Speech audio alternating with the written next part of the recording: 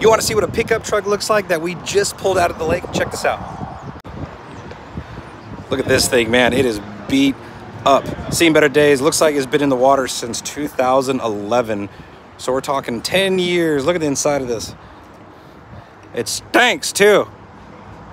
There ain't no fishies in it no more. Look at the floorboards all filled up with mud. Everything's coming off. Look at that, so nasty. Check out the hood.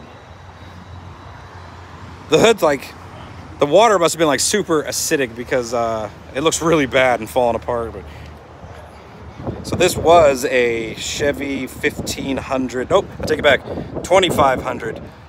Knocked the windows out. No missing person cases. I think this one was stolen. Pretty cool find, right?